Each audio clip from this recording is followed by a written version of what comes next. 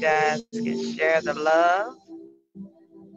Amen. Amen. The class is open. Now is open to the public. It's a free class. And all we ask is if you could just purchase your book. Amen. And we're going to get started. Father, we just thank you. Hallelujah. Hallelujah. Hallelujah, Lord. We just give you the honor, the glory, and the praise unto you, oh God. We thank you, God, that is none like you, oh God. Can y'all hear me? Amen. Hallelujah. Thank you, Lord. Amen. Father, we just thank you. We ask you, oh God, to just allow your glory to sit on us this evening, oh God. I pray, Father, even now as we begin to divide the word, oh God, I pray, Father, that you give us more and more of your wisdom and knowledge, amen, oh God, to just be able to soak in your presence on tonight, oh God. And I pray for everyone that's coming in. I pray a head of protection and safety around them as they travel, oh God, in the mighty name of Jesus, oh God. I pray, Father, even for more revelation of you, oh God. Allow us to hunger and thirst after your righteousness night 11 before, God, in the mighty name of Jesus, oh God. I pray, Father, that breakthrough, oh God. I pray that people get delivered, oh God. I pray that your chains are being broken right now as we speak in the mighty name of Jesus, oh God. I pray, Father, that healing, oh God, in deliverance is the children's bread, oh God, in the mighty name of Jesus. And I plead the blood of Jesus, amen, over our minds in the name of Jesus. In Jesus' name we pray. Amen and amen. God bless. God bless. Well, good evening, everyone. Hallelujah. Hallelujah. Amen. So thank you. Hey, good evening to everyone. Amen. All our first timers, we want to welcome you as well. Amen. Just wanted to let you know if you want to put your mic on, and if you don't have a mic, then you can also communicate with me with the chat.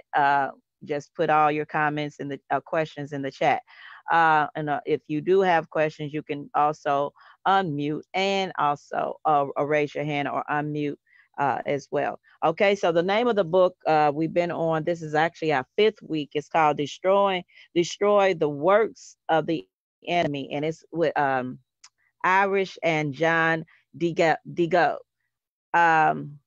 Liz, if you don't mind putting that on down as well, so they can know that this is the book that we're coming out of, and they can order the book. The book is under $5 if you're getting it like on I think it's Thrifty and Abe Books has it, and also you can get it on Kindle. Absolutely, Amazon. You can get it on Kindle, which will be more quicker. You can get it the same day. You can get it like literally if you order it now on Kindle, boom, you'll be able to follow us through in the class as well. Amen. And praise God. So we're gonna go ahead and get started. Amen. Amen. So we're gonna talk about last week's lesson. So last week lesson was we talked about we talked about the battle of your mind. Okay, so we talked about the battle for your mind, and we also talked about the flesh and the evil spirits. So if you have the notes list for last week's lesson, and also for the bonus notes that I have given you, go ahead and unmute and let me know what you have, Liz. Thank you. God I bless. I got you, beautiful apostle. Like you start out with defensive spiritual warfare, the battle in our mind. Ephesians 6:16. Ephesians 6:16. Shield of faith to quench all the fiery darts of the wicked. Types of forms: temptation, deception, accusation. Spiritual warfare when it's dark, then like temptation is the gratification of the flesh to disobey God's revealed word. Satan cannot play freely, cannot play fair. In that how Satan manipulated Eve, and that sin gives an enemy a foothold in our lives. Ephesians 4:27. Ephesians 4:27. And that how anger leads to a foothold, and anger allows an open door. And that God's mercy is rich and new daily, and that cannot give the devil a foothold in our lives. And that sometimes we get so angry we don't even care. And that sometimes we don't think we have to deal with the consequences. And then we go to a quiet room, revamp out, just regroup. And okay. Anger's like a double-edged sword. Words said can't be taken back. If Satan wants more legal ground, expect temptations to come. And that quickly turn from the sins. Repent so we can be forgiven, that the legal ground can be removed. Matthew 26:41. Matthew 26:41. And that the spirit is willing, but the flesh is weak. Indifference and opposition. Indifference is the opposite of God's design. James 4:4. James 4:4. That the friend of the world is an enemy of God. That the flesh is like the gluttony or any like sexual perversion and things of that nature, like addiction. And that the flesh can be corrupted by these things, disorder and passion. John 2:15-17. John 2:15-17. And that the things of this world are temporary. Focus on the things that are eternal, lust of the eyes, lust of the flesh, and the pride of life. And that the world is passing away, and that when we love for the world, it is more above God than check ourselves, and we must be about our Father's business, and that God abides forever, eternal, and that we should be focused on the things of God, and then the things of God last forever. People put the world above God, and not only call on God when in trouble, and that the devil is a real person, fallen angel, and that the father of lies and who deceive believers. He is already deceiving non-believers. His job and done. You cannot compromise, and that there is no in between. John 8:44. John 8:44. And that there is no truth in him, and that he's father of lies, and that prayer is the most secret weapon you have. Matthew 6:13. Matthew 6:13. Art of war, get to know your enemy. Knowing the enemy is critical in battle.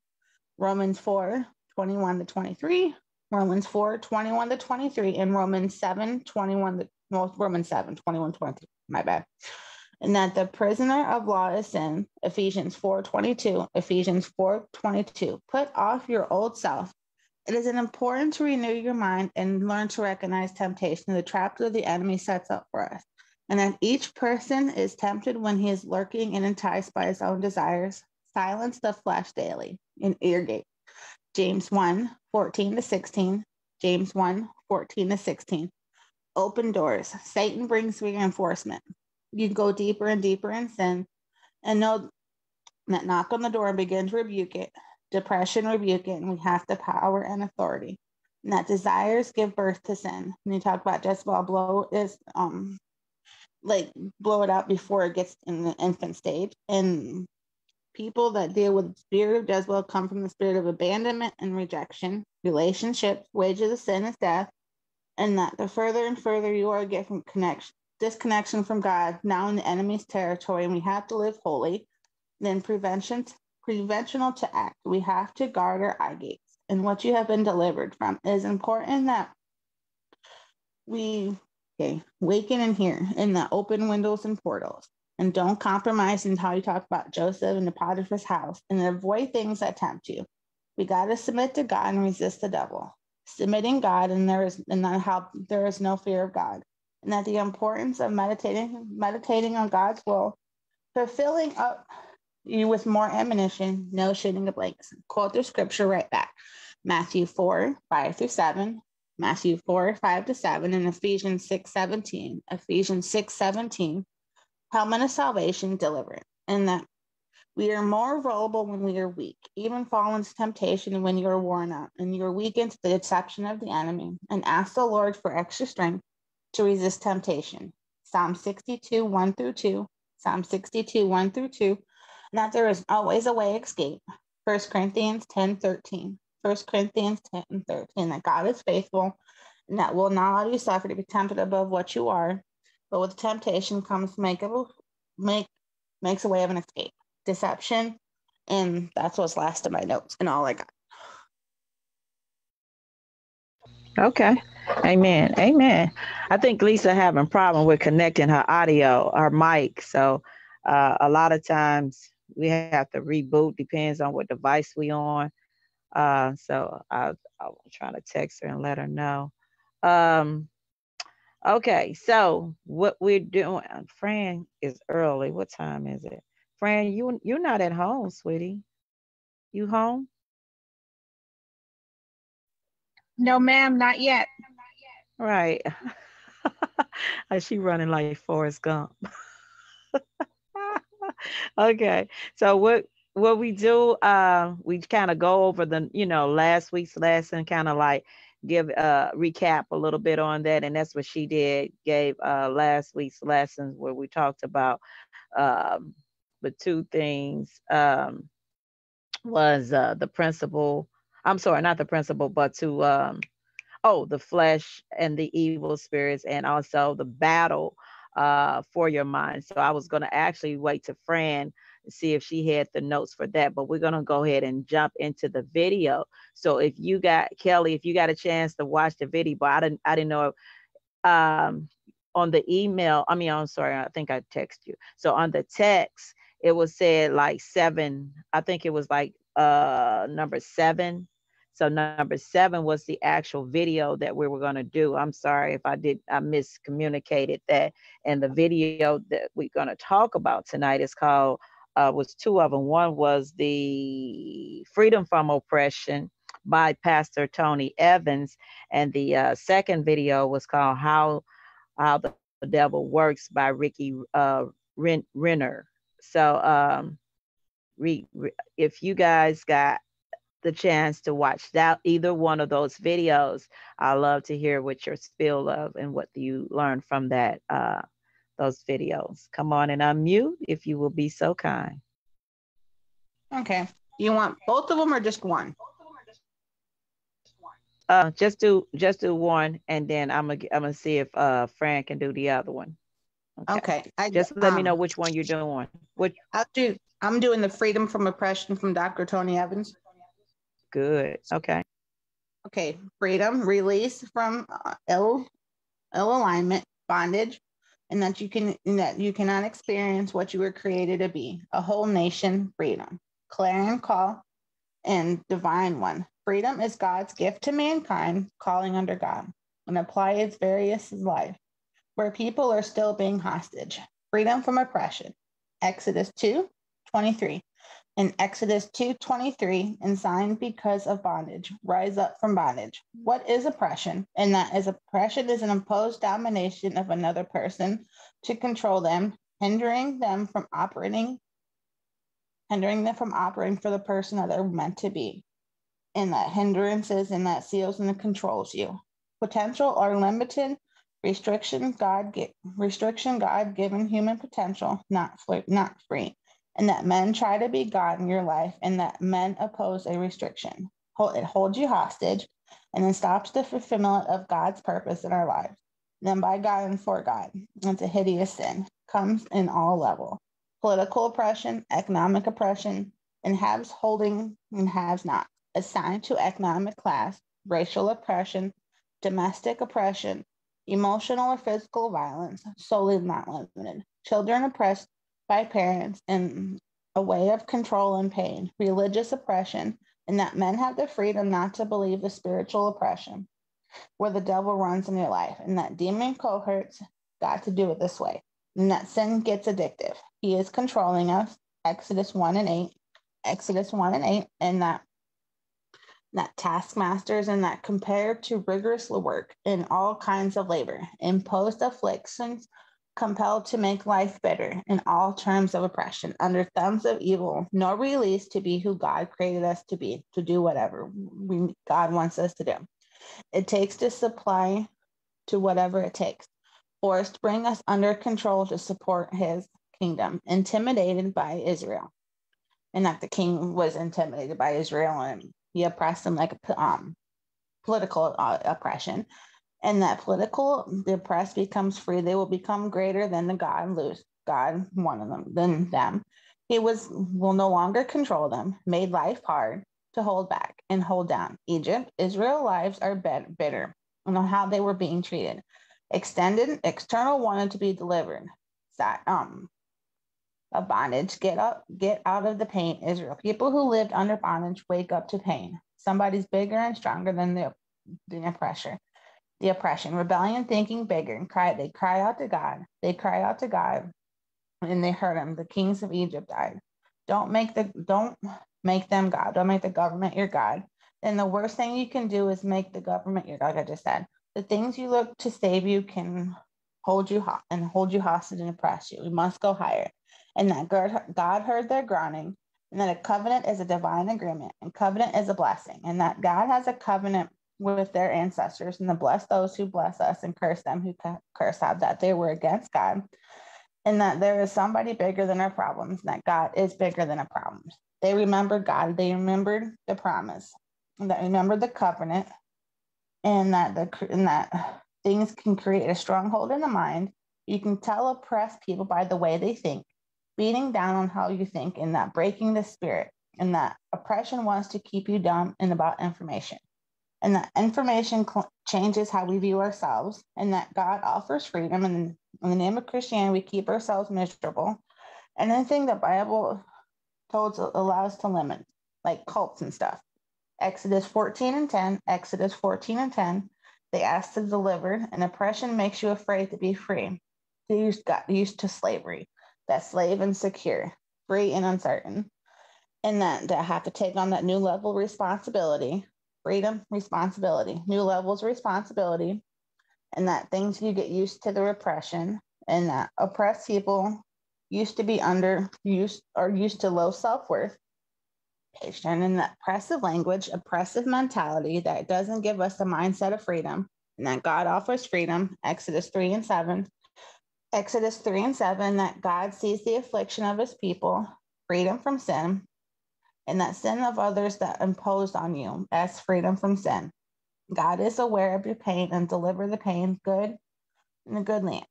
And that freedom starts with God. When God comes into the equation, God is going to talk freedom. Luke 4 and Luke 4. You have to attack oppression. Bring God into the equation. Cry out to God, and that God come into agreement with God, you and him. And it never accept oppression, and never accept what's never acceptable. Never oppose others the way you would want to be oppressed. In the Civil War, and they talk about like the spiritual war, and it's like how he did a civil war and spiritual war together, and that God will deliver the oppressed, prayer of the people. Let them know that God was working on the deliverance, and God was preparing the man, and that when they cry out to God, and that God delivered them, and as they cried out, he was preparation. And don't marginalize God, and that when God is out of the equation, oppression. That dumb means dominate, and that don't look to human solutions, and that we have to pray to God, and that okay, and earthly interference heavenly interference. Okay, prayers like okay. And God intervene, and God changes things, and that progress to change things. Legacy is free. Leave a legacy, and not be free to be a fool. Freedom is to do what I'm supposed to do, not that. And that great legacy, and okay, free to pursue God's calling in your life, not to live under oppression, and that folk will mess things up. And I am who God says I am, and that I can trust the Maker, and that in the creation, that we are God who says I am, and we're blood bought and don't accept oppression. Those are my notes. Amen. Okay. Praise God. All right. Fran, you're what time is it? All right. So it's 23. I don't think she's at home yet. Give me like Y'all 4 more minutes. don't hopefully it's not snow in there because she stays in a whole different state. She's in Colorado, so they've been dealing with snow. So all right, so any questions pertaining to tonight's lesson? We're gonna again, like I said, we're gonna talk about the the actual, we're gonna read tonight about the what we're gonna read about the principles of Satan's oppression. And that's what a little bit she shared about as well. And then the works of the devil. So we're going to talk about that in about the next 20 more minutes. But I'm going to go ahead and start with the notes.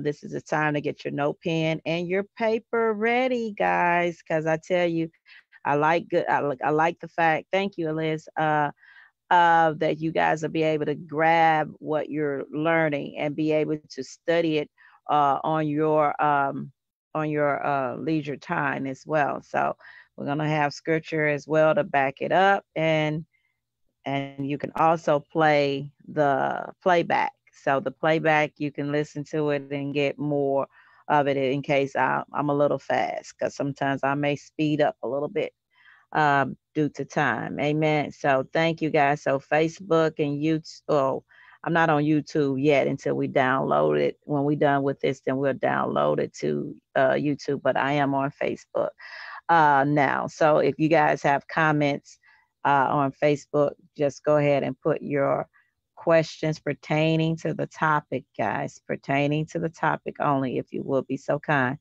Let's stay on focus. Let's stay on track, because a lot of times we ask different other questions that's something that will be for another time and a different topic. Amen. Amen. All right. So praise God. Let me see. All right. So praise God. Let me see. Wait a minute. I don't know why. So I don't know why that's over here playing. Okay, so let me cut this other speaker off, because that's what's going on. Okay, so let me there we go. All right, sorry. All right, so let's go ahead and get started. I was trying to get the young lady a little time to get in, but she was having problems with her. She was having a problem getting her mic connected. Okay. All right, so the topic tonight is we're going to talk about Satan's part in God's perfect plan. I know that's kind of that's going to be a lot of question marks. Everybody's going to be thinking of right now, but we're going to say Satan's part in God's perfect plan. Amen. So let me go ahead and pray. Father, we just thank you for being our warrior, and we thank you, Lord, for going with us in the battle, oh God, and we that you have fight against our enemy and gave us the victory, oh God. And we thank you for enabling us to take our positions and stand still and watch the Lord's victory, oh God. You for enable us to take our position and stand still and watch the Lord's victory, oh God. I thank you that you are righteous, Father, and we are not fighting against flesh and blood of the enemy, but against evil rulers and authorities in an unseen world, against mighty powers and evil spirits in the heavenly places. Today we dress ourselves in our armor so that we may be able to stand firm against all strategies of the enemy. We will stand on our ground and put on our belt of truth and our body of the armor of God's righteousness, being fully prepared that we put on our shoes of peace that comes from God, from the good news, oh God, and to hold us up with the shield of faith to stop the fierce arrows of the devil, and we put on our salvation as our helmet. Amen. And we'll take the sword of the Spirit, which is the word of God, and we will always pray in the Spirit and on every occasion, and stand alert and be persistent in our prayers for all believers everywhere, oh God. And we stand firm against every demonic attack in the form, in the mighty name of Jesus, of active shooters, bullies, terrorists, characters assassinated, abusers, and even rebellions. And no weapon that is turned against us will not succeed, oh God. We silence every voice that rises up to accuse us, for the Lord is our vindicator. And the thief may come to steal, kill, and destroy, but the Lord, your promise is to give us a rich and satisfied life, oh God. In the name of Jesus, we declare that every enemy is destroyed in the name and the power of the blood of Jesus. And if you in agreement with that, in Jesus' name, amen and amen. Hallelujah. So the scripture that I'm coming out of tonight is Romans 16, verse 20. Romans 16, verse 20. All right, if you got it. Amen. Yes, thank you, Liz. The God of peace will soon crush Satan under your feet. The grace of our Lord Jesus be with you. Amen. Be with you all. Amen. So we're going to talk about Paul, this specific passage. Paul drew his letter to the Romans to a close, and he gave them a very serious warning about the dangers of division in the church. In particular, the documents of division. He urged the brothers to take notes to those in the congregation who were division, that where there was division and cause offense, and to avoid them. So often those that are standing firm in the faith are attacked in this way by the enemy of our soul, who seductively twist the truth through a false teacher or someone who is not standing firm in the truth. See, Paul cautions that those who spread this sort of disunite in the body were often smooth talkers, and who use flattering speech and introduce perversion, which means twisting the documents into the church. See, they deceive the heart of young, inexperienced believers who love the Lord by weaving error with the truth. So they disrupted the unite of the spirit, and they bound the bound of peace within the body of Christ. He warned them that these deceivers could cause serious issues, and the deceptions was not identified and addressed.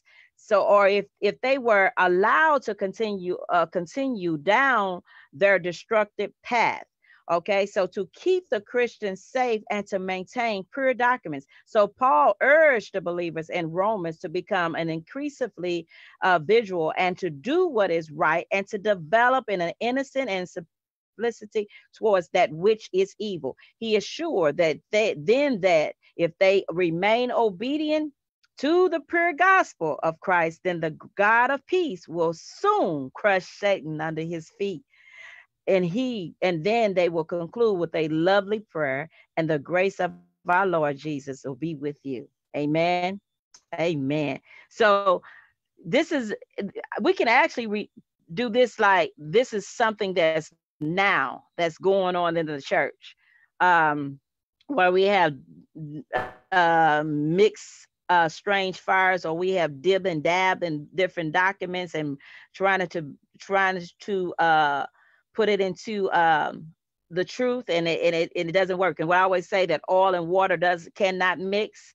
So that's the same thing, that we have to remember to go back to the biblical basic, the biblical principle of the foundation, and build from that, and not to add your own spill or your own elective ideas of that sort of thing. So we got to remember to stand on God's word and speak God's word. What does thus says the Lord at the end of the day? Amen.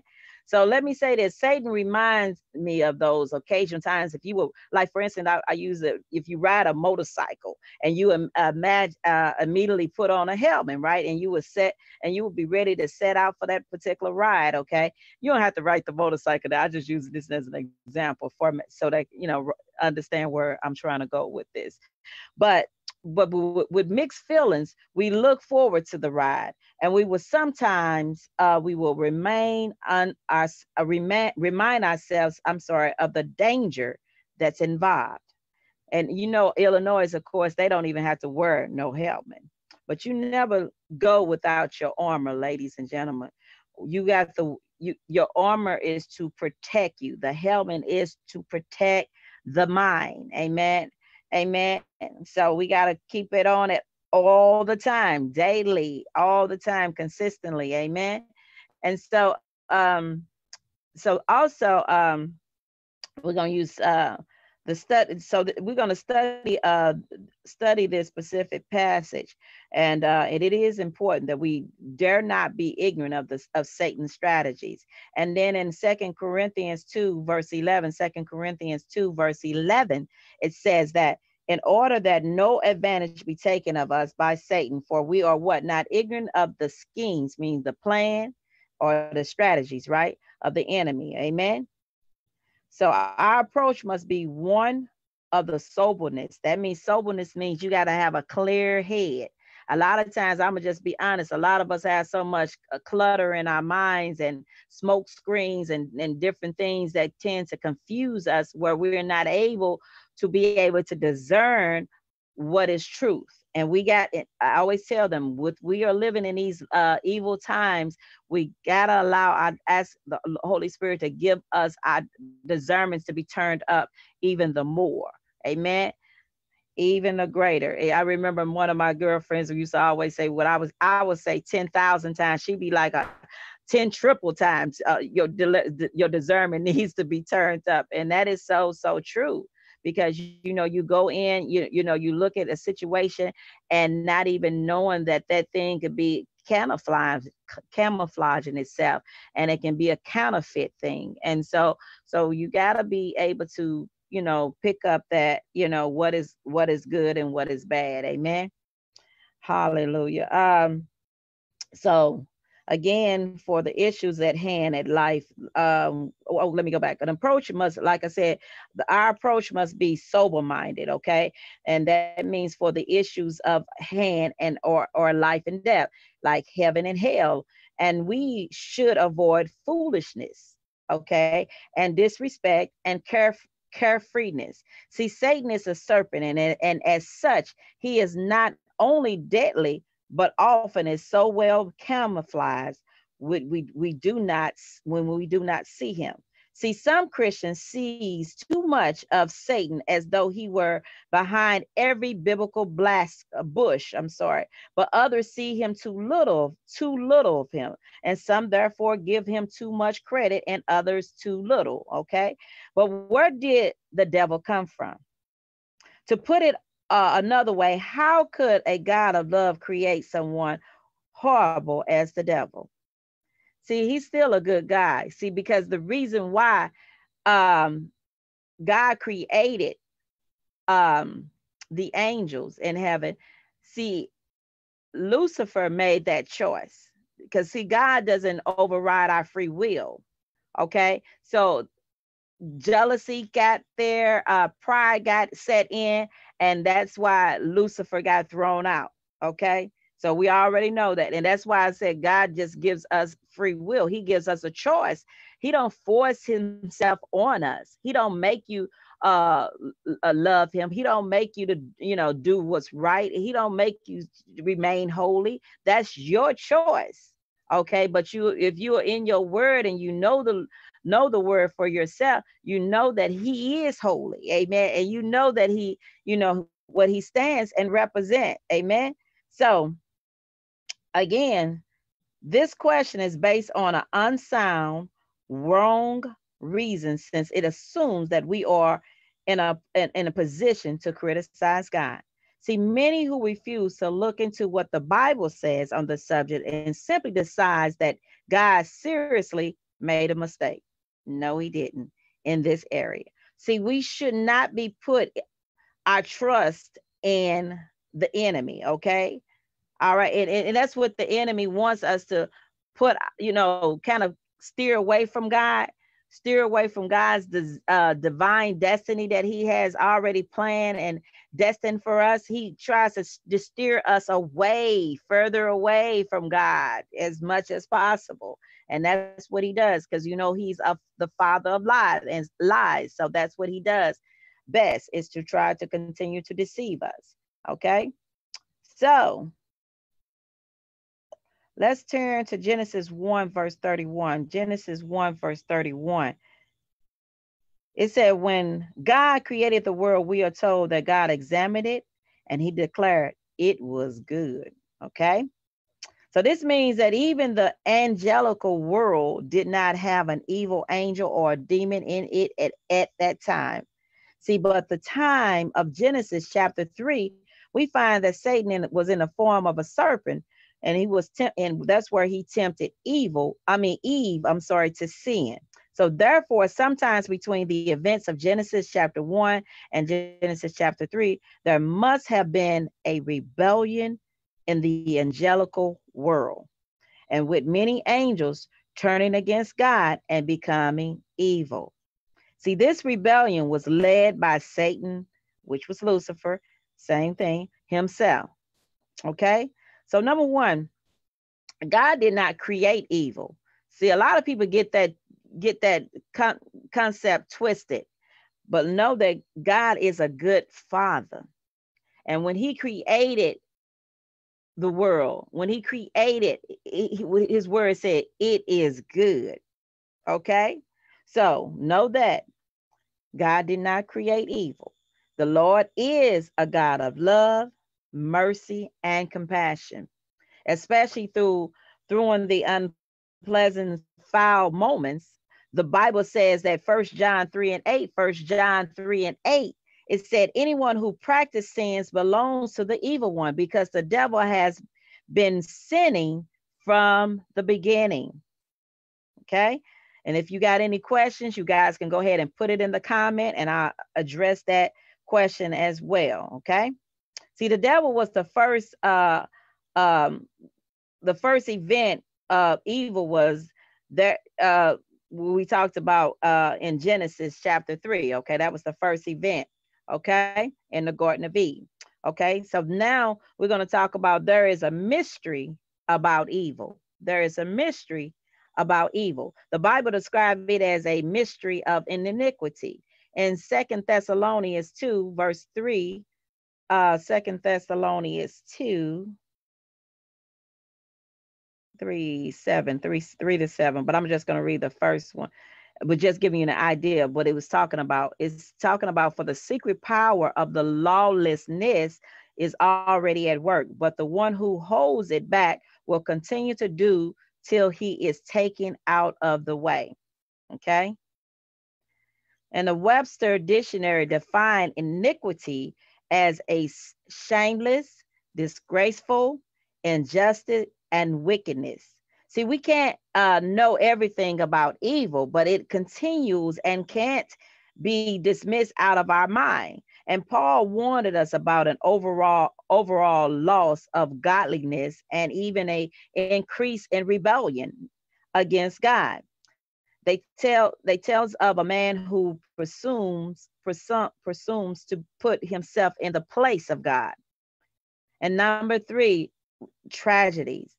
Well, tragedy shows our need for one another. Our tragedy shows our need for one another. When there's tragedy and hardships or opportunity to share each other's burdens, we cannot go through this life alone. See, God promised never to abandon us. He cares so much that he wants to surround us with people who can share our struggles and encourage us along the way. And that's why I said it's so important that you connect with kingdom-minded people. Amen. Iron sharpens iron. Amen. You need to be able to glean from someone that's been through it, made it through, and can rejoice and got the victory. Amen. Because if you find someone that's always negative, always bitter, that we talked about that on yesterday on the podcast, their heart has become hardened. Okay. Or they have held on to that unforgiveness, where that bitterness is also has grown as well. Okay. So, amen. Evil exists and the tragedy happens far too often. Yet the Bible tells us that God has provided a solution to evil. Through through evil persists one day, and it will come to an end. Amen. So when that happened, those who are that are God's children, his people, will live with him forever without evil. Amen. Amen. Let's know next one. Let's know about God's purpose. God's purpose is peace and life. Peace, eternal life. Okay? See, God loves you, and he wants to wants you to experience the peace of eternal life. See, the Bible says in Romans 5 and 1, Romans 5 verse 1, it says, we have peace with God through our Lord Jesus Christ. And then John 3 and 16 said, for God so loved the world that he gave his one and only son, that whoever believes in him should not perish, but have eternal life. John 10 and 10 said, the thief comes only to steal and kill and destroy. And I have come that you may have life and have it to the full. Amen. So what keeps us from having the life God plans for us? That's a question I want to ask. What is keeping us from having the life God plans for us? And write it in the chat if you would. What do you think? What is keeping us from having the life of God's plan for us? Okay. Amen. All right. So you guys can unmute if you can answer the question. Lack of knowledge. That's good, friend. Absolutely. Lack of knowledge. That's number one. They said people perish because of knowledge. Amen. All right. Amen. Anybody else? Okay. All right. Lack of meeting with other believers.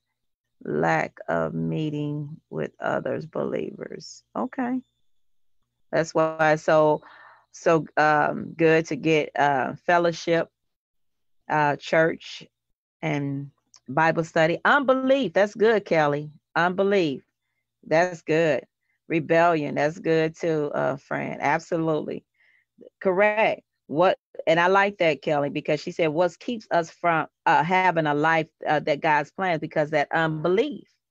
You know, an unstable person is waver and it wavers their faith.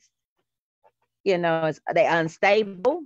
You know, so yeah, that's good, good. And rebellion, we already know rebellion is like the same as stubbornness, pride.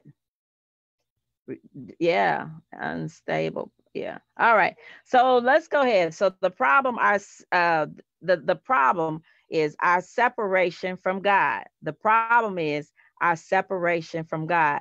You notice when they Eve and Adam and Eve in the garden, they didn't immediately die, but they spiritually died first, meaning they were separated from God. There was no line of communication no more. It was literally blocked, okay, off because of the disobedience, okay? All right. I like that. I like that. Sandra says, and not knowing our identity. I like that one, Sanders. Because that does, if you don't know who you are in Christ, then it's like you allowing everybody else to dictate who you are by saying, you know how people would say something like, "Oh, you're just like your dad," and say, "Or you're just like your mom." They're putting really word curses in, in a sense. If your parent is, was alcoholic or on drugs or whatever, was you're a bad person, whatever the case. So if you don't know who you are in Christ, that right there is so important, that we need to know who we are in Christ. And by knowing who we are in Christ, that's why it's so important that we spend time with him. That's why we have to get to know him. It's just like when you're in a dating game, when you first met your husband and everything, y'all was getting to know each other and getting to know the do's and the don'ts and everything. That's the same with God. You got to get in your word. You got to get that time to understand. And like I said, and get to know his heart. What makes him happy? What makes him smile? Amen. Amen. Amen. All right. So the problem, I said, are separating from God. So God created us in his image. He gave us a will and the freedom of choice, and we choose to disobey him and go our own way, which is called sin. This separated us from God. Okay. Turn to Romans 3, verse 23. Romans 3, verse 23.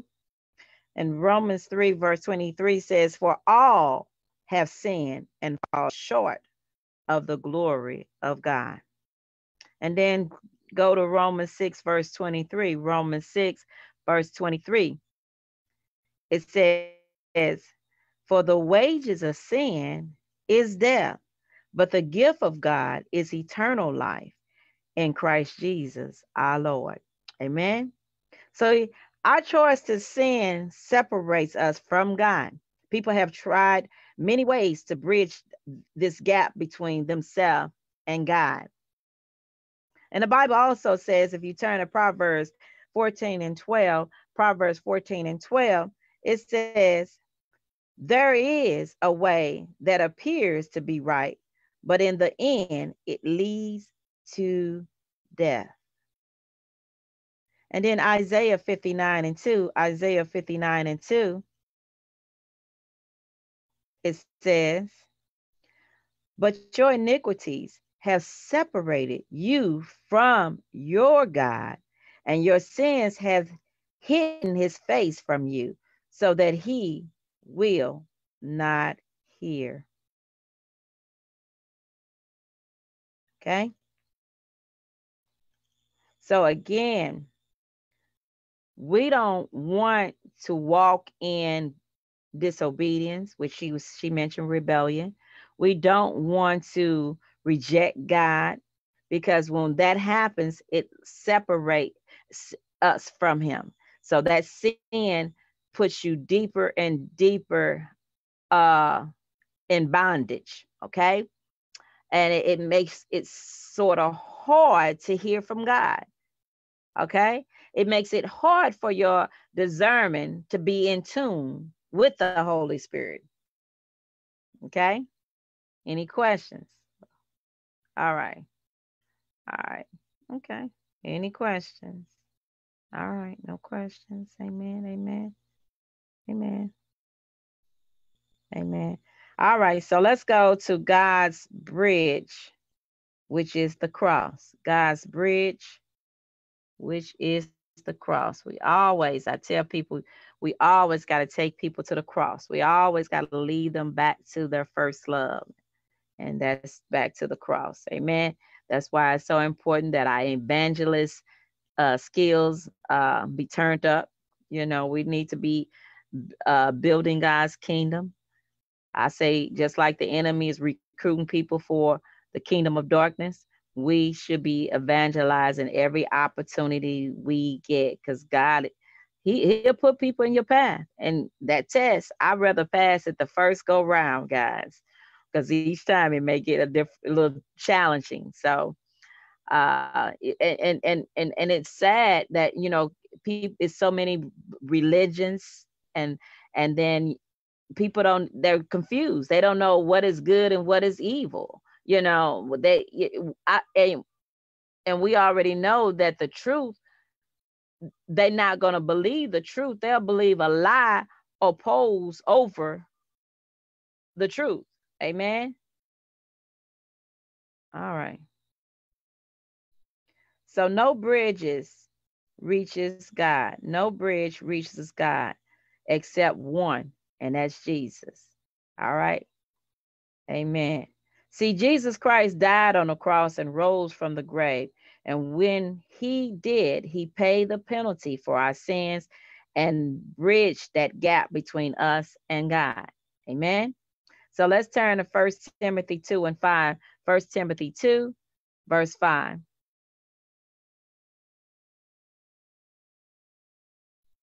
For there is one God and one mediator between God and mankind, the man Christ Jesus. Amen. 1 Peter 3, verse 18. 1 Peter 3, verse 18. And I know I'm going a little fast, y'all, because I'm trying to finish this before 7 o'clock, which I'm not. All right, so 1 Peter 3, verse 18. For Christ also suffered once for sins, the righteous for unrighteousness, to bring you to God. See, God has provided the only way back to him. You must make a choice. You must make a conscious decision who you going to serve. Are you going to serve these false pagans? Are you going to serve these occult practices? Now we got Greek gods. So many Christians talking about. Matter of fact, I told y'all about a week ago. I had one of my sisters in Christ, and went into a Christian sorority. So that right there is what the enemy is deceiving the Christians. See, remember I told you, he already got the non-believers. He already got the world working for him. So he's aiming for the Christians. He's aiming for the church. And so if what he does, he paint the picture and he'll put anything on it to steer to lead you to him. He'll put Christian in front of a pagan god. He'll put Christian in front of an occult. He'll put Christian in front of witchcraft. Did y'all catch what I just said? Okay. So we got to be careful, got to be very, very cautious on who we're going to serve and who we're going to follow. Because if you're not rooted and grounded in the word of God, then and you can just be like, and as it said, the wind blow, you shift over to this. So you gotta stay on that straight and narrow path, and not waver, not get off course. Okay. Amen. Questions? Got to stay on. Okay. No questions. All right. All right. All right. So next, our response. Our response is to receive Christ. Amen. Our response is to receive Christ and receiving him as your Lord and Savior, receiving Christ, as it said, get louder, be personal. If you don't have a father in your life, God is that, whatever that void is, he's your heavenly Father. Amen. Amen. All right. He's a brother to the brotherless. He's a mother to the motherless. He's a father to the fatherless. Amen. So we must trust and receive Jesus Christ as our Lord and Savior. You hear what I said? We must trust. And trust, you already know what the word said. We must trust the Lord with what? Half of our heart? Some of our heart? No, with all of our heart. Amen. That's right. I was just making sure we on the same page, with all of our heart. And amen. Praise God. John 1 and 12. John 1 and 12. Yet to all who did receive him, to those who believe in his name, he gave the right to become a child of God. And then Romans 10 and 9, Romans 10 and 9. If you declare with your mouth, Jesus is the Lord, and believe in your heart that God raised him from the dead, you will be saved. Come on. Not these pagan religions, okay? But we're talking about the true and living God. God gave his only begotten Son. Amen. Amen. Which side? This is something that you need to ask your question again. What side are you on? Remember how you said, I always tell you, you can't serve two masters. You will hate one and you love the other. So what that means, God is a jealous God. Okay? So you have to make a conscious decision again, who you gonna serve. The side with Christ or without him. And we already know when we choose without him, there is damnation. There is a role of destruction. The wages of sin is death. Okay? So you have to make it up in your mind today, Lord, I'm going to serve you full-heartedly. And with that being said, that I'm going to be obedient and do what you're calling me to do. Be that vessel, be his mouthpiece to spread the good news, to spread the gospel. Amen. All right.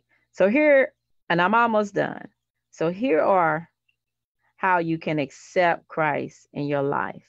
And that's why I tell you guys about evangelizing, because if you don't know how to evangelize, then people come cross your path on a daily basis, and you'll miss the mark of that opportunity to minister the sinner's prayer. Ask them, you know, do you know? I remember I had a friend of mine's, rest her soul, and she passed away. Her name was Michelle too. And we could be in Jack in the Box line and get to the cash register, the cashier, and she say, "Sweetheart, do you know?" Yeah, they're weak in that. Okay, so you have to admit that you're in need and you have sinned. Okay. Next, be willing to turn from your sins. Be willing to turn from your sins. Repent, repent. I told somebody the other day, I feel like I'm John Baptist's cousin, first cousin now, because every time I get an opportunity, I'll be like, repent, repent. The kingdom of heaven is at hand. It's here. It's here. It's already here. Okay. So that is exactly where we need to be ourselves, be repenting on a daily basis, because we can fall short. It's stuff we have thought that was not pleasing to God, and he heard it. Or we have said something that he was not pleased, that came out of it, didn't edify God. It didn't, so we have to remember to repent also on a daily base, and believe that Jesus Christ died for you on the cross and rose from the grave. All right. So be saved by faith. Be saved by faith. And also through prayer, invite Jesus Christ to control your life through the Holy Spirit. Receive him as your Lord and Savior. So I always say, take him to the cross. Even in sermons that you write and you speaking before in a crowd of people, at the end of each sermon that I do, I try to always take them to the cross. Take them to the cross at the end of each sermon. Just like I told you, I just did a eulogy for a young cousin of mine that passed away on Monday. And that was exactly at the end of that eulogy. I made sure, allow them to remember the cross, get them back to the cross. What was the purpose for the blood that was shed for you and I? It was to redeem us. Amen. All right. As I come to a close, Father, I come to you in the name of Jesus. Your word says, whosoever shall call on the name of the Lord shall be saved. I am calling on you, and I pray and I ask Jesus to come into my heart and be the Lord over my life, according to Romans 10, verse 9 and 10. If thou shalt confess with thy mouth the Lord Jesus Christ, and shall believe in thy heart that God has risen from the dead, thou shalt be saved. For with the heart man believe unto righteousness, and with the mouth confession is made unto salvation. And I do that now, and I confess that Jesus is Lord, and I believe in my heart that God raised him from the dead, and I am now reborn, and I am a Christian, a child of mighty God, and I am saved in Jesus' name. Amen.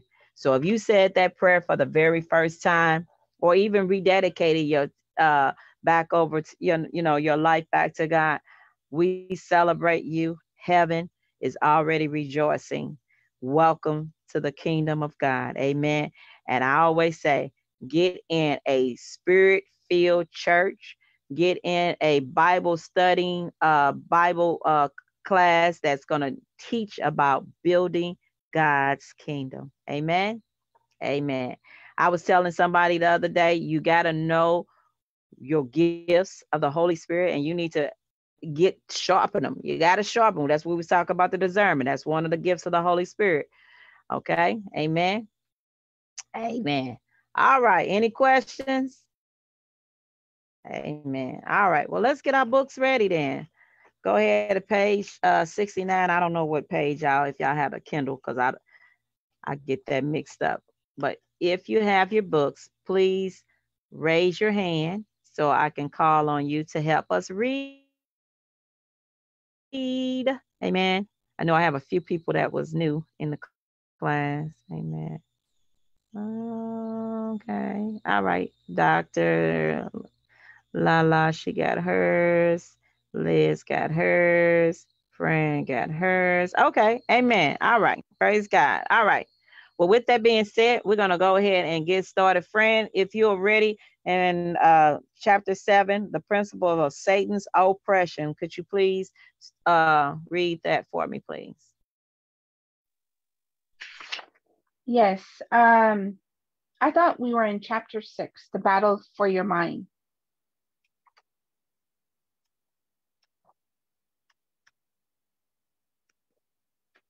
Right? Let me ask my secretary. Hold on. Okay. Liz, what chapter are we on? Chapter 7, the principles of Satan's oppression. Thank you. All right. I know I've been MIA, y'all, so I'll tell you, I'm getting back on course. Amen. Okay. So yes, Pastor, chapter 7. Gotcha. Amen. Gotcha. Amen. Okay. Last week we read both of those chapters, 5 and 6. We ran through that. We did that. So we finished that last week. So yes, ma'am. All right, babe. Go ahead. Ready when you are. Okay. The principles of Satan's oppression. Because of the multitude of oppression, the people cry out. They cry for help because of the violence of the mighty. Job 35:9. The word of God clearly identifies who our enemy is, how he came to be, and how he operates to attack and oppress mankind.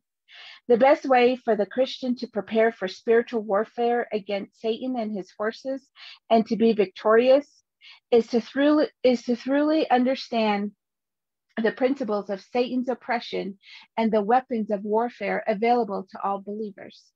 You must know the enemy, understand how he works.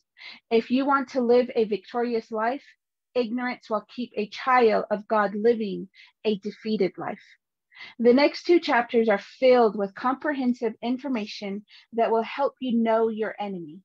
We recommend that you use the study and continue your analysis on this subject to sharpen your spiritual warfare tools. Remember that we are in this world, but we are not of this world. When we see things happening that are wrong and evil, remember it's not happening in the kingdom of God we live in. The worldly kingdom is limited, but we live in a kingdom that is unlimited. Keep things separated and in perspective. We are citizens of the kingdom of God. I will seek first the kingdom of God and his righteousness, and I believe that everything I need will be added unto me. Matthew 6:33. Satan's origin, fall, and final destiny. The son of the morning is cast out. How you have fallen from heaven, O Lucifer, son of the morning. How you are cut down to the ground, you who weakened the nations. Isaiah 14:12. The anointed cherub of protection is cast out. You were the seal of perfection, full of wisdom and perfect in beauty. You were in Eden, the garden of God. Every precious stone was your covering. The sardius, topaz, and diamond, berylix, onyx, and jasper, sapphire, turquoise, and emerald with gold. The workmanship of your timbrels and pipes was prepared for you on the day you were created. You were the anointed cherub who covers. I established you. You were on the holy mountain of God. You walked back and forth in the midst of fiery stones. You were perfect in your ways from the day you were created, till iniquity was found in you. By the abundance of your trading, you became filled with violence within, and you sinned. Therefore, I cast you as a profane thing, out of the mountain of God. And I destroyed you, O covering cherub, from the midst of the fiery stones. Your heart was lifted up because of your beauty. You corrupted your wisdom for the sake of your splendor. I cast you to the ground. I laid you before kings, that they might gaze at you. You defile your sanctuaries by the multitude of your iniquities, by the iniquity of your trading. Therefore, I brought fire from your midst. It devoured you. And I turned you to ashes upon the earth, in the sight of all who saw you. All who knew you among the people are astonished at you. You have become a horror and shall be no more forever. Ezekiel 28:12-19. Satan falls from heaven as lightning. And he said to them, I saw Satan fall like lightning from heaven. Behold, I give you the authority to trample on serpents and scorpions and over the power of the enemy, and nothing shall by any means hurt you. Luke 10:18-19. The devil was destroyed by the death and resurrection of Christ. And as much then as the children have partaken of flesh and blood, he himself likewise shared in the same, that through death he might destroy him who had the power of death, that is, the devil, and release those who through fear of death were all their lifetime subject to bondage. Hebrews 2:14-15.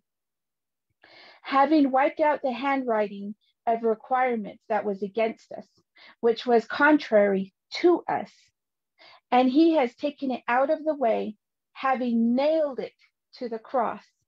Having disarmed principalities and powers, he made a public spectacle of them, triumphing over them in it. Colossians 2:14-15. Jesus Christ destroyed the works of the devil. He who sins is of the devil, for the devil has sinned from the beginning. For this purpose, the Son of God was manifested, that he might destroy the works of the devil. 1 John 3:8. The dragon, the serpent, and all the demons are cast out. So the great dragon was cast out, that serpent of old, called the devil and Satan, who deceives the whole world.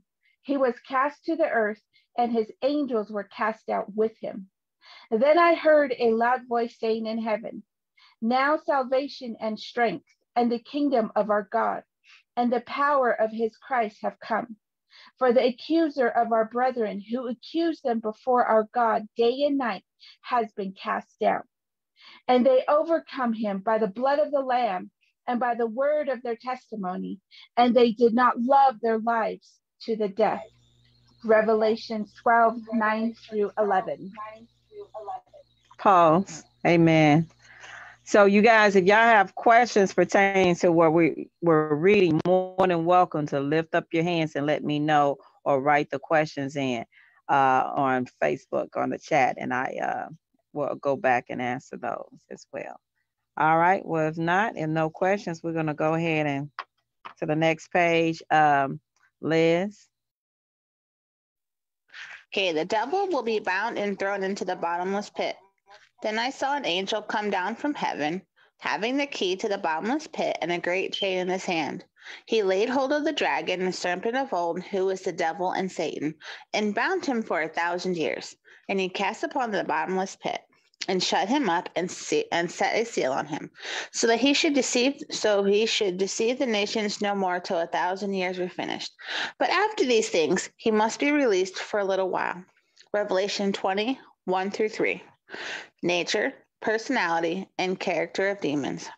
They are evil. God sent a spirit of ill between Abimelech and the man of Shechem, and the man of Shechem dealt treacherously with Abimelech. Judges 9:23.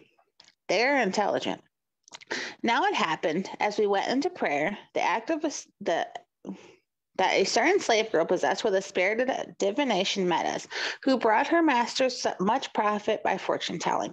Acts 16 and 16. They are powerful. They come to the other side of the sea, to the country of the Gardenians. And when he had come out of the boat, immediately there met him out of the tombs a man with an unclean spirit, who had his dwelling among the tombs, and no one could bind him, not even with chains, because he had often bound them with shackles and chains. And the chains had been pulled apart by him, and the shackles broken in pieces. Neither could anyone tame him. And always, night by day, he was in the mountains and the tombs, crying out and cutting himself with stones. Mark 5, 1-5. They have knowledge and understanding. And suddenly they cried out, saying, What have we to do with you, Jesus, you Son of God? Have you come to torment us before the time? Matthew 8:29. See also Luke 4:41 and Acts 19 and 15. They have set emotions and sentiments.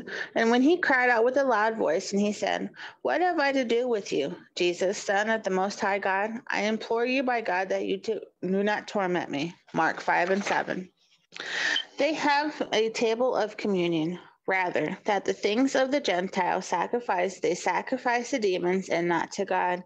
And I do not want you to have fellowship with demons. You cannot drink the cup of the Lord and the cup of demons. You cannot partake of the Lord's table and the table of demons. 1 Corinthians 10:20-21. They have doctrines. Now the Spirit expressly says that in the later times some will depart from faith, giving heed to deceiving spirits and doctrines of demons. 1 Timothy 4:1. They have wills. When the unclean spirit goes out of a man, he goes to the dry places, seeking rest, and finds none.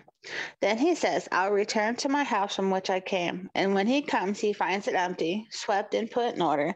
Then he goes and takes with him 7 other spirits, more wicked than himself, and they enter and dwell there. And the last state of the man is worse than the first. So it shall also be with this wicked generation. Matthew 12:43-45. They have miraculous powers. And I saw 3 unclean spirits like frogs coming out of the mouth of the dragon, out of the mouth of the beast, and out of the mouth of a false prophet. They are a spirit of demons performing signs, which go out to the kings of the earth and the whole world, to gather them from the battle of the great day of the God Almighty. Revelation 16:13-14. They have emotions. For unclean spirits, crying out with a loud voice, came out of many who were possessed, and many who were paralyzed and the lame were healed. Acts 8 and 7. They have desires. When he had come to the other side, to the country of the Gardenians, there met him 2 demon-possessed men coming out of the tombs, exceedingly fierce, and that no one could pass the way. And suddenly they cried out, saying, What have you to do with you, Jesus, you Son of God? Have you come here to torment us before time? Now a good way off from there was a herd of many swine feeding. So the demons begged him, saying, If you can pass out, permit us to go to the herd of swine. Matthew 8:28. Pause. All right. Let's have a quick. All right. Who was all in the class last week? Give me hands. Who was all in the class last week? Me. It was just you and me. Girl, we read, boo. We read all. I remember reading 6 because it was easy. Yeah, because we stopped at You Can't Have My Miracle, published by Charisma House. And that's as far as we went. So we didn't even go. I must have had an errand to do. Yeah. Is that what it was? Did. And then we covered, in our notes, we covered the battle for your mind is what we covered in our notes. The notes. That's correct. Mm-hmm. All right. So, well, we're going to go ahead. 5 and 6 supposed to went together because they did, I apologize. We just skipped to 7 and we'll try to get it at the end. The battle of mind was good. Fran loved that. That's why she want to hit on that because it was very powerful and it's so important that we understand that. No, it's no problem. If you wasn't here last week, Liz, there's no apology. Because like I said, we're just being friends. We was reading together, and I had to run out because I told you I had a family emergency to take care of. All right, so let's go ahead. Where we at? Well, pick up Dr. Lala. Where's she at? Okay, I texted. See, oh, there she goes. She can go ahead. I'm here, page 78. Yes, ma'am. They have a memory. And the evil spirit answered and said, Jesus, I know, and Paul, I know, but who are you? Acts 19, verse 15. They have no body. And I saw three unclean spirits like frogs coming out of the mouth of the dragon, out of the mouth of the beast, and out of the mouth of the false prophet. For they are spirits of demons performing signs, which go out of the kings of the earth and of the whole world, to gather them to the battle of the great day of God Almighty. Revelation 16, verses 13 through 14. They are different from angels. For Sadducees say that there is no resurrection and no angel or spirit, but the Pharisees confess both. Then there arose a loud outcry, and the scribes of the Pharisees' party arose and protested, saying, We found no evil in this man. But if a spirit or an angel has spoken to him, let us not fight against God. Acts 23, verses 8 through 9. Demons worship and are worshiped. Idolatry is worship to the demons. They sacrifice to demons, not to God, to gods they did not know, to new gods, new arrivals that your fathers did not hear. Deuteronomy 32, verse 17. They have ministers that serve them. Therefore, it is no great thing if his ministers also transform themselves into ministers of righteousness, whose end will be according to their works.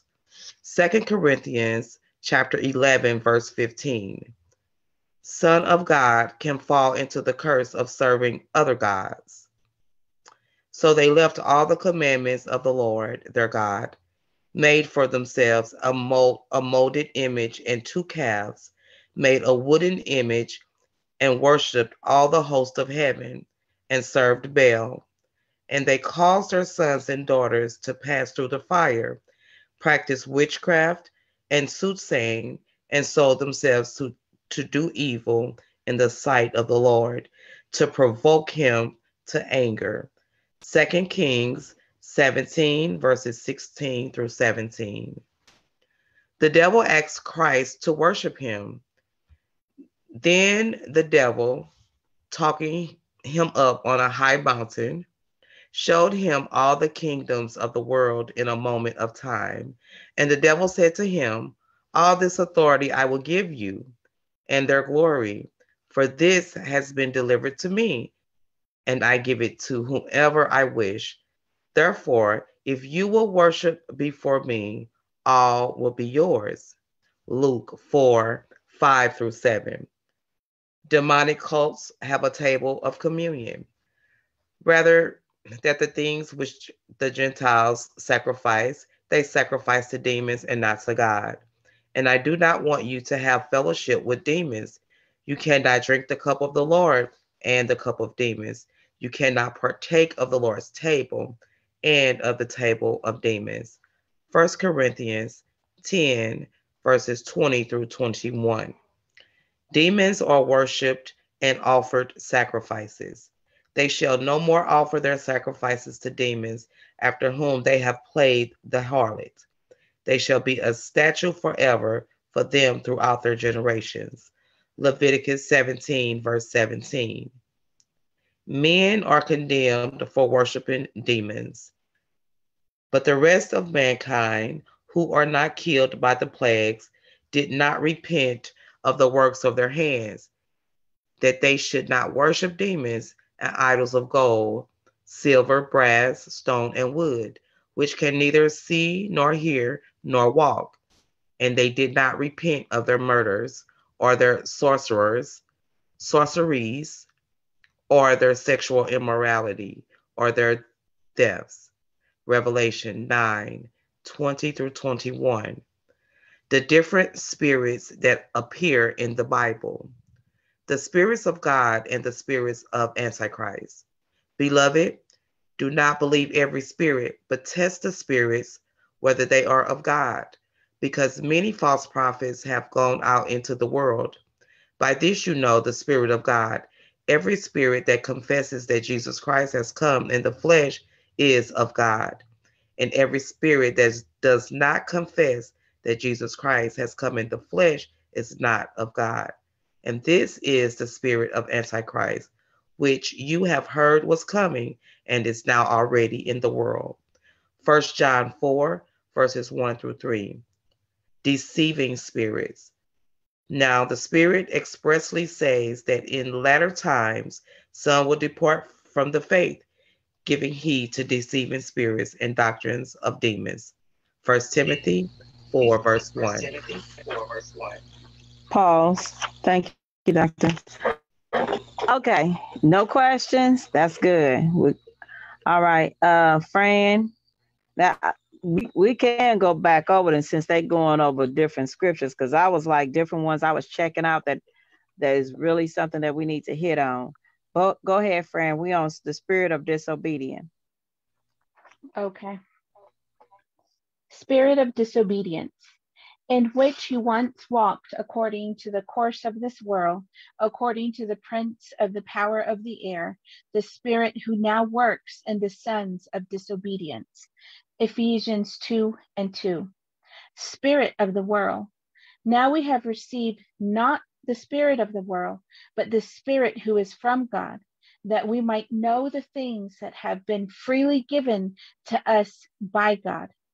1 Corinthians 2:12, and see also Galatians 1:4. Spirit of bondage. For you did not receive the spirit of bondage, again to fear, but you receive the spirit of adoption, by whom we cry out, Abba, Father. Romans 8:15. Spirit of divination.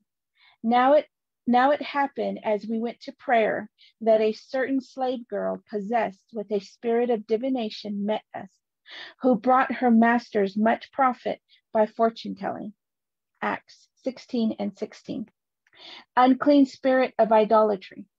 It shall be in that day, says the Lord of hosts, that I will cut off the names of the idols from the land, and they shall no longer be remembered. I will also cause the prophets and the unclean spirits to depart from the land. Zechariah 3:2. Spirit of prostitution. Their deeds do not permit them to return to their God. A spirit of prostitution is in their heart. They do not acknowledge the Lord. Hosea 5:4. See also Hosea 4:12. Spirit of dizziness, confusion, bewilderment. The Lord has poured into them a spirit of dizziness. Isaiah 19:14. Spirit of sleep. For the Lord has poured out on you the spirit of deep sleep. Isaiah 29:10. Spirit of fear, fright. For God has not given us a spirit of fear, but of power and of love and of a sound mind. 2 Timothy 1:7. See also Job 4:15-16. Isaiah 21:4. The spirit of lies. Then a spirit came forward and stood before the Lord and said, I will persuade him. The Lord said to him, in what way? So he said, I will go out and be a lying spirit in the mouth of all his prophets. And the Lord said, you shall persuade him and also prevail. Go out and do so. 1 Kings 22:21-22. Evil spirits, ill will, animosity. Then the man in whom the evil spirit was leaped on them, overpowered them, and prevailed against them, so that they fled out of that house naked and wounded. Acts 19 and 16. See also Judges 9 and 23. A haughty spirit, pride and arrogance. Pride goes before destruction, and a haughty spirit before a fall. Proverbs 16 and 18. A broken spirit, sadness. A merry heart does good like medicine, but a broken spirit dries the bones. Proverbs 17 and 22. A spirit of anger. Do not hasten in your spirit to be angry, for anger rests in the bosom of fools. Ecclesiastes 7 and 9. Spirit of infirmity, sicknesses. And behold, there was a woman who had a spirit of infirmity 18 years, and was bent over and could in no way raise herself up. Luke 13 and 11. The love of money. But those who desire to be rich fall into temptation and a snare, and into foolish and harmful lusts which drown men in destruction and perdition. For the love of money is the root of all kinds of evil, for which some have strayed from the faith in their greediness, and pierced themselves through with many sorrows. 1 Timothy 6, 9 through 10. Spirits that promote hypocrisy and lying. But a certain man named Ananias with Sapphira, his wife, sold a possession, and he kept back part of the proceeds, his wife also being aware of it, and brought a certain part and laid it at the apostles' feet. But Peter said, Ananias, why has Satan filled your heart to lie to the Holy Spirit and keep back part of the piece of land for yourself? While it remained, was it not your own? And after it was sold, was it not in your own control? Why have you conceived this thing in your heart? You have not lied to men, but to God. Acts 5, 1 through 4. Spirits that sow doubt, mistrust, and ambition in men. And he, the serpent, said to the woman, has God indeed said, you shall not eat of every tree of the garden? And the woman said to the serpent, we may eat the fruit of the trees of the garden, but of the fruit of the tree which is in the midst of the garden, God has said, you shall not eat it, nor shall you touch it, lest you die.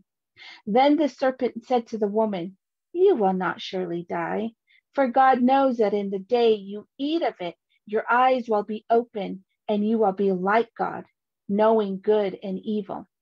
So when the woman saw that the fruit was good for food, that it was pleasant to the eyes, and a tree desirable to make one wise, she took of its fruit and ate. She also gave to her husband with her, and he ate. Genesis 3, 1 through 6. Spirits that compel men to do diabolical and abominable damage. And I will come near you for judgment. I will be a swift witness against sorcerers, against adulterers, against perjurers, against those who exploit wage earners and widows and orphans, and against those who turn away an alien because they do not fear me, says the Lord of hosts. Malachi 3 and 5. Spirits who corrupt men to negotiate with the souls through witchcraft, magic, charming, and enchantment. Thus says the Lord God, woe to the woman who sew magic charms on their sleeves and make veils for the heads of people of every height to hunt souls. While you hunt the souls of my people and keep yourselves alive, and while you profane me among my people for hatefuls of barley and for pieces of bread, killing people who should not die and keeping people alive who should not live, by your lying to my people, who listens to lies? Ezekiel 13, 18 through 19. Spirits who deliver cities to the devil, sorcerers.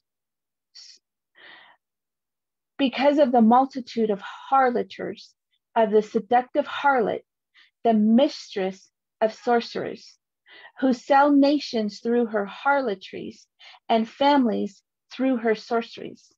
Nahum 3 and 4. Spirits who put up with Christian worldliness, indifference, and conformity. Do not love the world or the things in the world. If anyone loves the world, the love of the Father is not in him. 1 John 2 and 15. Spirits who cause sickness and poverty. Now a certain woman had a flow of blood for 12 years and had suffered many things from many physicians. She had spent all that she had and was no better, but rather grew worse. Mark 5:25 through 26. The purposes of God to permit Satan to continue, to maintain man's humbleness, unless I should be exalted above measure by the abundance of the revelations, a thorn in the flesh was given to me, a messenger of Satan to buffet me, lest I be exalted above measure. 2 Corinthians 12 and 7. To develop the character and faith of the believer. Blessed is the man who endures temptation, for when he had been approved, he will receive the crown of life, which the Lord has promised to those who love him. James 1 and 12, also 1 Peter 1 and 7 through 13, 5, 8 through 9, and Jude 20 through 24. To promote conflicts whereby the saints can be rewarded when they overcome. You are of God, little children, and have overcome them, because he who is in you is greater than he who is in the world. They are of the world, therefore they speak as of the world, and the world hears them. We are of God. He who knows God hears us. He who is not of God does not hear us. But this we know, the spirit of truth and the spirit of error. 1 John 4 and 4 and Revelation 2, 26 through 28. Pause, sis. Pause. Okay. Liz, Okay. finish. For the Okay, go destruction of ahead. for the destruction of flesh, so that the spirit may be saved. In the name of our Lord Jesus Christ, when you are gathered together along with my spirit, with the power of our Lord Jesus Christ, deliver such a one to Satan for the destruction of the flesh, that his spirit may be saved in the day of our Lord Jesus. 1 Corinthians 5, 4 through 5. See also Job 33, 14 through 30, and 2 Corinthians 2, 5 through 11. The demonstrate of power of God over all satanic power. Then they were all amazed, so that they questioned among themselves, saying, What is this? What new doctrine is this? For which authority he commands even the unclean spirits, and they obey him. Mark 1:27. See also Mark 16, 17 through 20, Acts 13, 6 through 10. To purify men and make them immune from all possibility of sinning in the eternal future. Lest Satan should take advantage of us, for we are not ignorant of his devices. 2 Corinthians 2 and 11. To perfect us in the knowledge of good and evil, of God and the devil, to encourage voluntary service to God. Beloved, do not think it strange concerning the fiery trial which is tried to you, as though some strange things happen to you, but rejoice to the extent that partake of Christ's sufferings, that when his glory is revealed, you may also be glad with exceeding joy. If you are reproached for the name of Christ, blessed are you, for the Spirit of glory and God rest upon you. On their part he is blasphemed, but on your part he is glorified. 1 Peter 4, 12 through 14. See also Hebrews 12:23. To permit the free will of man to be proven, being exposed to evil, and thereby choosing to correct the way to voluntarily decide to serve, believing in Christ as the Lord and Savior. Take my yoke upon you and learn from me, for I am meek and lowly in heart, and ye shall find rest unto your souls. Matthew 11:29. See also Deuteronomy 11, 26 through 28 and 30, 19. Pause. Okay, so we got almost another hour to finish the next chapter. And I think that's like 1, 2, 3, 4, 5, 6, 7, 8, 9, 10. Now, I don't think we'll be able to finish that. That's a lot of pages, the works of the devil. So we probably pick up that next week. But I do want to go back to the battle. Let's see how long is the battle of the mind. Oh, that's real short. So we could do that tonight. All right. So any questions, go ahead and write them down or unmute pertaining to the principle of Satan's oppression. Write them down or raise your hand or go ahead and unmute. If not, we're going to go ahead and read the battle of the mind, the battle for your mind real quick. All right. Dr. Lala, go ahead and do page 63 for me in chapter 6.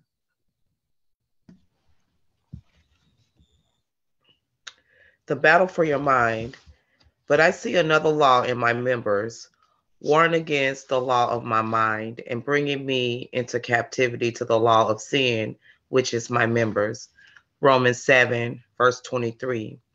This chapter will introduce you to many of the principles you must understand about your mind and Satan's desire to hinder you from avoiding his insidious progressive takeover of it. Each principle will provide you with a scriptural support. Many of these principles may be concepts or issues that are affecting your own life. Determined to do a deeper study of these principles so that you may achieve victory over Satan's strategies and walk in freedom from his demonic control. Anything the mind sets itself on and accepts is what man will desire and seek after. Do you not know that to whom you present yourselves slaves to obey, you are that one's slaves whom you obey, whether of sin leading to death or of obedience leading to righteousness? Romans 6, verse 16. A disturbed mind is harmful to the spiritual life. And even as they did not like to retain God in their knowledge, God gave them over to a debased mind to do those things which are not fitting. Romans 1, verse 28. Your mind should not be ruled by your feelings. A fool vents all his feelings, but a wise man holds them back. Proverbs 29 and 11. Your head needs to be kept in a humble state. Be of the same mind toward one another. Do not set your mind on high things, but associate with the humble. Do not be wise in your own opinion. Romans 12, verse 16. The word of God must be implanted into your mind. Therefore, lay aside all filthiness and overflow of wickedness, and receive with meekness the implanted word, which is able to save your souls. James 1, verse 21. Your mind must not operate independently of the Spirit's rule. For those who live according to the flesh set their minds on the things of the flesh, but those who live according to the Spirit, the things of the Spirit. Romans 8, verse 5. You are commanded to love God with all of your mind. And you shall love the Lord your God with all of your heart, with all of your soul, with all of your mind, and with all of your strength. This is the first commandment. Mark 12, verse 30. We were created to be perfected, to be perfectly joined together in the same mind and in the same judgment. That you be perfectly joined together in the same mind and in the same judgment. 1 Corinthians chapter 1, verse 10. You were created with the mind Oh, I'm of sorry. Christ. I'm sorry, Dr. Lala. I was going to tell you to pause after that, baby. All right. Any questions? If not, Fran, go ahead. Any questions? Nobody had raised their hand and had any questions. Now, y'all remember, y'all can ask questions by raising your hand or putting it in your comment in the chat. All right, Fran, let's go ahead and we can end this chapter. We're almost done. Thank you. Yes, ma'am. You were created with the mind of Christ. For who has known the mind of the Lord, that he may instruct him? But we have the mind of Christ. 1 Corinthians 2:16. The carnal mind is enmity against God and doesn't desire the things of the Spirit of God, because the carnal mind is enmity against God. For it is not subject to the law of God, nor indeed can be. Romans 8:7. God created our mind with the capacity to understand the spiritual principles of the kingdom of God. The word says, be renewed in the spirit of your mind, Ephesians 4:23. This is a command. I believe it is the most important requirement that you must obey in order to exercise your authority over Satan and live in freedom. God's truth defeats the lies of the enemy against the character of God and the devil's deception about who you are in Christ and your commitment to serve him. See John 8:44. God's truth also enables you to enter into battle, to gird up your loins, means to buckle your belt for action. 1 Peter 1:13. Y'all, I'm ready to throw something.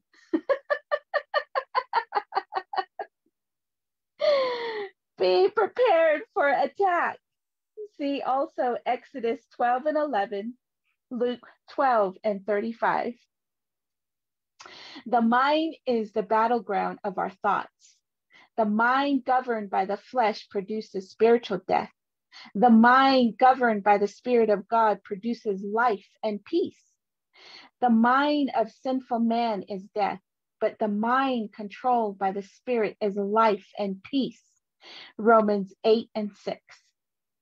The unrenewed mind remains and dwells in darkness, whose minds the God, lower G, of this age has blinded, who do not believe, lest the light of the gospel of the glory of Christ, who is the image of God, should shine on them. 1 Corinthians 4:4.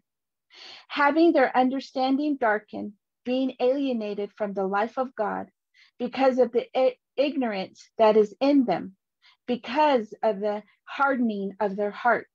Ephesians 4:18. Finding freedom for your mind. Your memory must be set free and cleansed from things of the past. Hallelujah.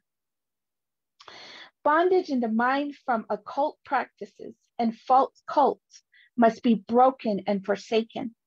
Every unclean thought has to be taken captive to the obedience of Christ. The mind is a great battlefield until every thought is brought into captivity to the obedience of Christ. There can be no peace. 2 Corinthians 10:5. A passive mind permits your reasoning powers to stay in a fixed position. If you do not use your intelligence, neither will God.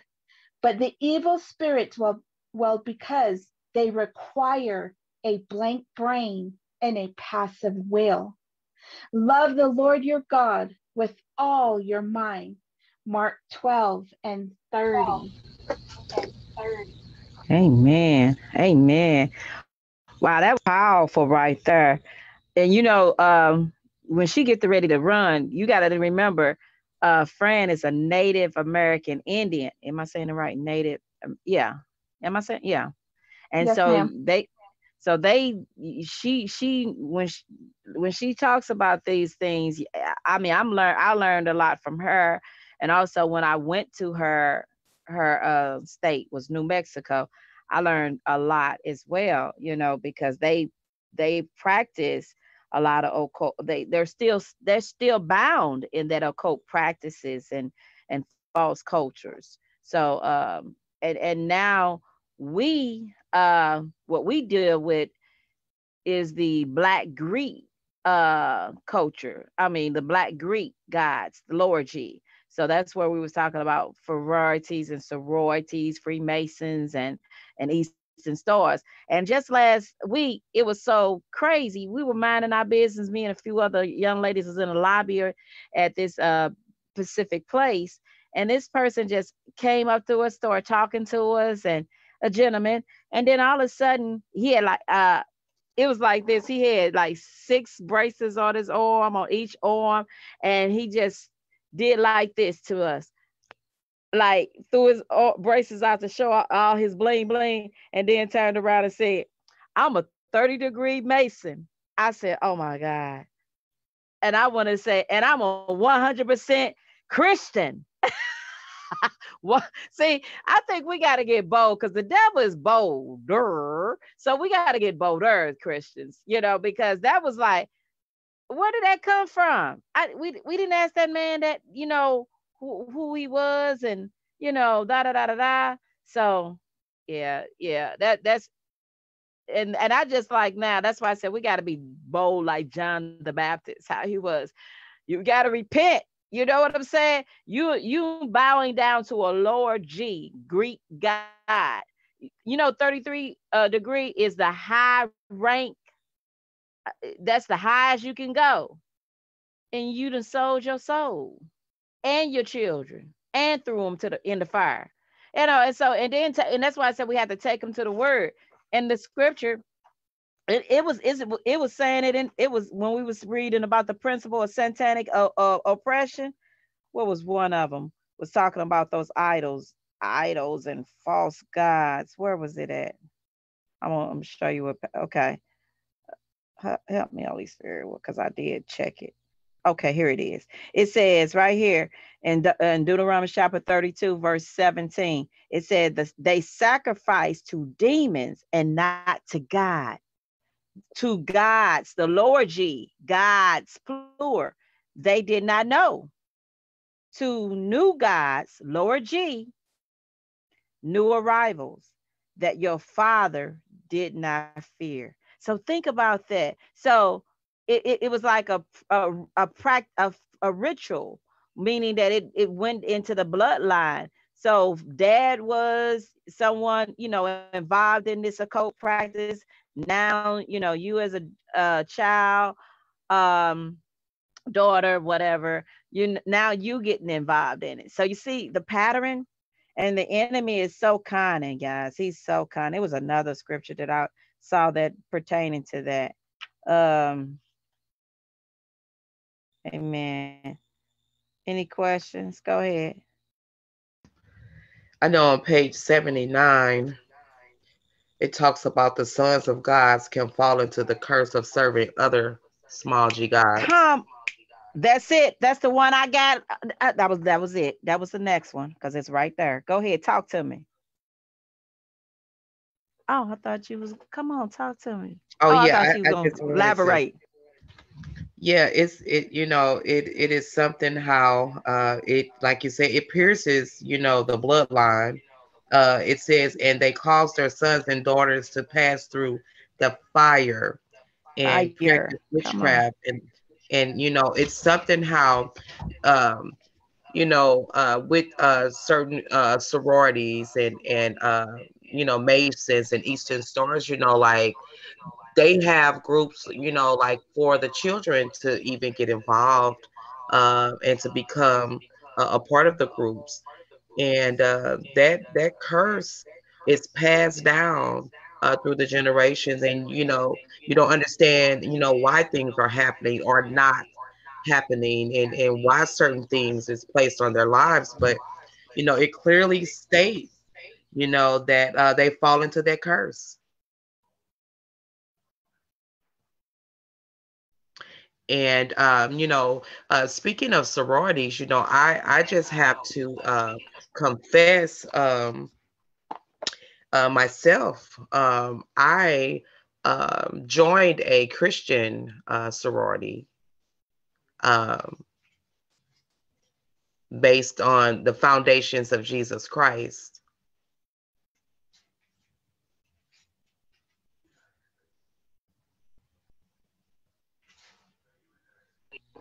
based on. So what you have to do, thank you, Holy Spirit. Ooh, Jesus, because I told you I got a sister in Christ that joined it too. And we right now we analyzing this, and because see, we can't justify it, because see, the enemy is so deceiving. So the thing about it, I will ask the person that started this Christian sorority, was she a formal sorority? You follow me? Because a lot of them starting this now, since they're saved in church, now we're going to do our Christian, fraternity, but we're going to base ours on the biblical principles. So Mm-hmm. so we can have this sister bond, the network and connecting and all that. But the thing about it, if you see any symbols of the Greek symbols, that's a red flag. If they're doing any hand gestures as well, that's a red flag. Uh, and so when you get your booklet, because see, when you take that pledge, that's why I said it's careful that we do not take a pledge and not knowing and getting the full understanding of it, because the enemy is just little stuff in there that he would just twist, and Mm-hmm. then we fall and we'll fall into it. So look at the actual I don't know what they call it. I forgot what they call it booklet that they give you guys. Um, what they call that book? Help Yeah. me. Yes, ma'am. I have, and this particular sorority, we could talk about it. I don't want to take up your Bible study time, but we could talk about it off stage. But it was founded in 2002, and they were Christians. They are women of God, awesome women of God, and we can definitely talk about it. I did my research and praying um, before I, did this, and yeah, definitely looked over everything with the fine tooth comb. But we can definitely go deeper. Apostle, I appreciate you. Amen. I love that. I love that. Yes. I say that because we really have to be careful. You know what I'm saying? Because the enemy, remember this, guys, he's always gonna duplicate things. You know what I mean? When I mean duplicate, he's like, say for instance, um, coming from the college aspect, when they're doing their the you know what I'm saying, sororities and sororities, and you think about what all they do. A lot of them into drinking, a lot of them into alcoholism, a lot of them into sleeping around. So we come as Christians come along, we're gonna try not to, we're gonna do ours better. We gonna so that's why we definitely have to talk about that. And I think who else, I wish one of my sisters in Christ, I had a former one that can really, she not here tonight. Now Kim was a former sorority as well. She actually denounced when she, as she got more understanding and wisdom on this and everything, and God started dealing with her and convicting her. So, and that's why when it was talking about okay, all right, amen, amen. That's all enough said. She already said that. Amen. So, and that's why I said, it's like when God warned us, he loves us so much. He'll give us all that we need, the do's and don'ts.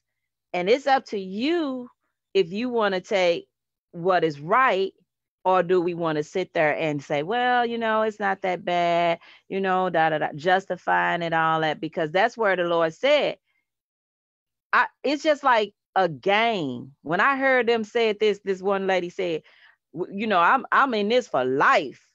These my sisters, and I die for my sisters. But when my spiritual sister, y'all gotta meet her. I gotta get her on my podcast. Evangelist Renee G. She was a former Delta. I want to make sure, but she was a form in the in that sorority. And when she did the research on what sorority mean in the Hebrew language, it mean coffin. I just could threw my glasses across the room. I said, wow, she broke that thing down. So that, like I said, when you're into these different things, I look at it like God, what the enemy meant for evil, God can turn it around for the good. Just like you remember when John Ramirez, he was a I think 30 years satanic worshiper, and now he's a Christian, and now he know all the tricks, he know all the strategies, he know everything that Satan does and everything. And what he doing now is telling the Christians, we gotta turn our game up. We gotta step our game up, And so, and that's the same with, amen. Anybody else have anything? Praise God. Amen. Always do. Okay. Yeah. So that's just like in the Garden of Eve. He'll twist it and make it, real, like a tasty. Oh, girl, did God really say he was going to kill you, girl, if you ate that forbidden fruit?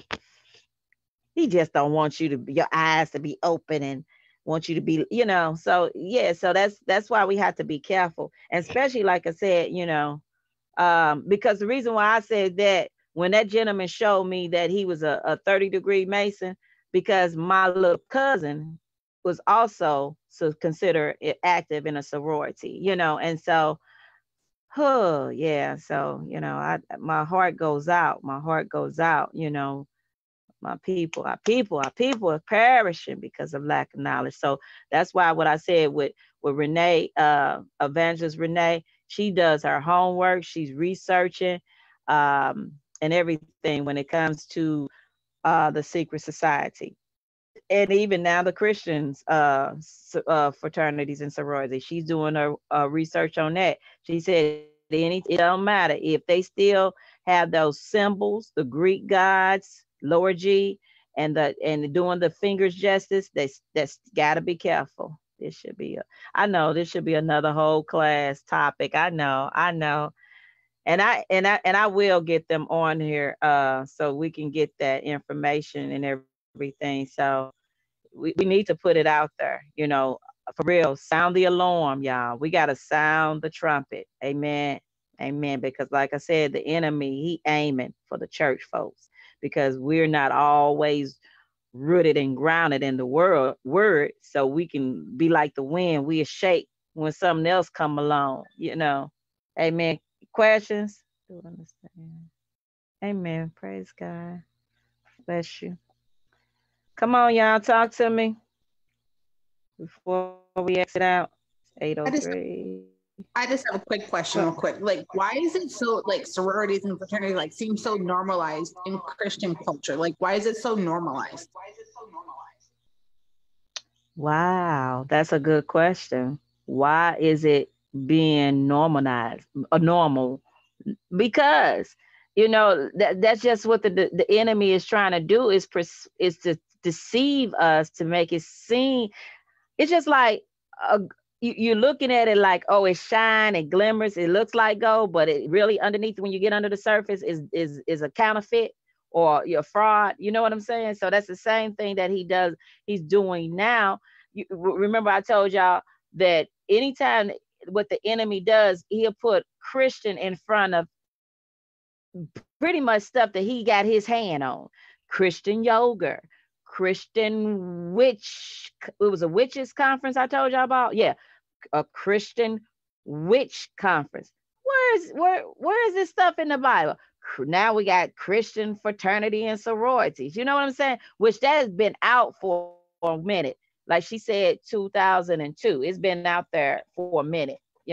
But again, it's coming from the original foundation of the ringleader of Masonry, Eastern Star. See, that's the original. You know what I'm saying? That was the originated right there. Yeah. Amen. Anybody? Go ahead. Y'all, we ain't. Anybody else? Come on, talk to me.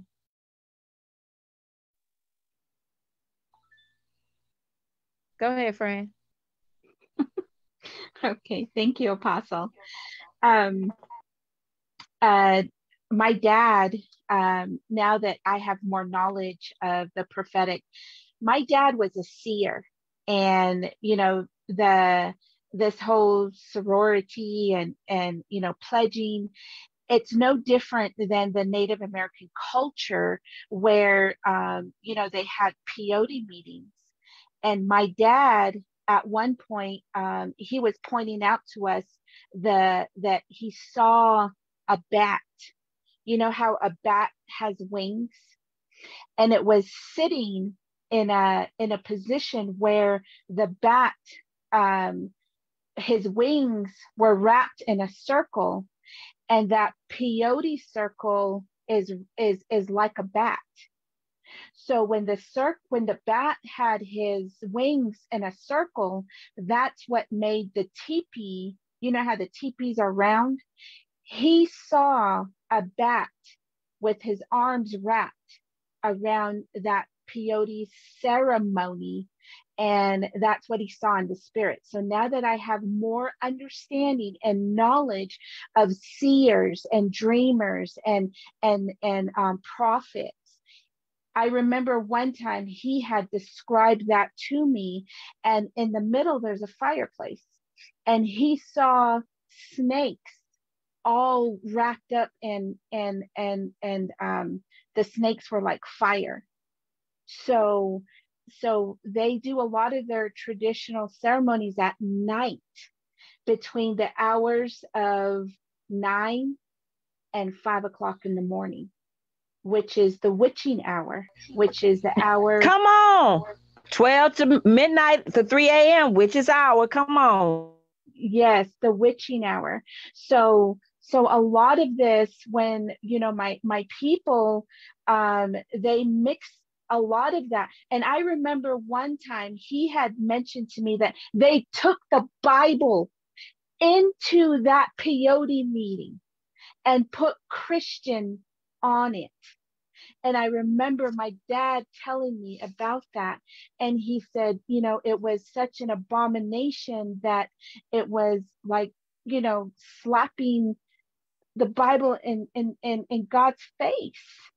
And I remember, but this was way before I even came to Healing and Mending Ministries. And now that I think about it, my dad is a seer. And now that, where in the book it describes, all these spirits, the deceiving spirits, the spirit of disobedience, the world, bondage, divination, idolatry, prostitution. That's just like God showing Adam, name the animals. And he was naming the animals while we're in that same situation.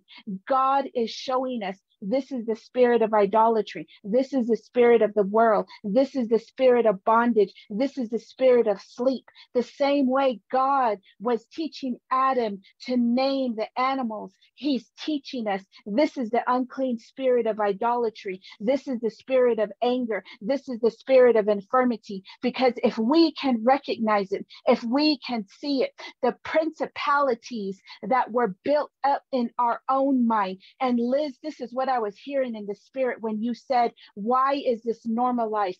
It is the principality that are built up in our minds, that the enemy says, this is normal. This is what's been passed down through generation.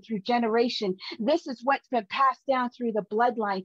As long as Christian is written in front of it, it is a principality of the region of your mind, the region of your culture, the region of who you are, the region of what speaks against that God made you in the image of who he is. So if those strongholds and those principalities and those wiles and those wickedness are destroyed and dismantled, we get to learn what is the root of it, the spirit of brokenness, the spirit of anger, the spirit of lies, the evil spirit. When we get down to the root of it, we dismantle it. That's why God says, renew your mind. He's after the mind. If he can infiltrate your mind and deceive you and tell you this is like God, did God say this is like it? And so many people, their mind is camouflage. Their mind, there's mirrors in front of it, the fogginess, the likeness. And that's what my people say. That's what they say. Well, we're praying to the same God with who we're worshiping. No, it's not, because of the principality in the region of their mind that the enemy has built over time, over generation and generation, because the enemy from the beginning of time knows how to build those infrastructures. He knows how to build those principalities. He knows how to build those strongholds.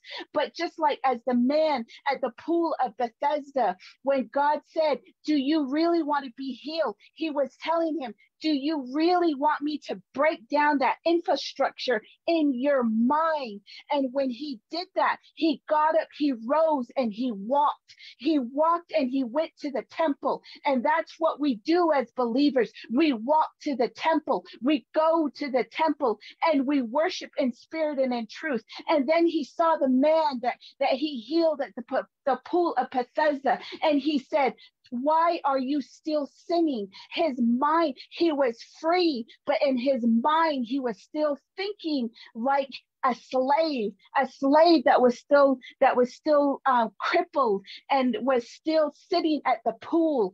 If you are free and God has freed you, you have to walk it out and say, my mind is free. I will think of the things of the kingdom, that I will tear down those infrastructures, that those strongholds that he built in my mind. Although I am walking, although I see the truth, although he has healed me, although he has told me, pick up your mat and walk, I will also free my mind. My mind will be renewed. Those structures will be broken, that I will speak the goodness of the Lord. I will speak of my testimony. My testimony will free others, that the infrastructure that has been built in my mind will be cast down, and those principalities will be cast down in my mind. In Jesus' mighty name, God, we thank you. Hallelujah, Jesus.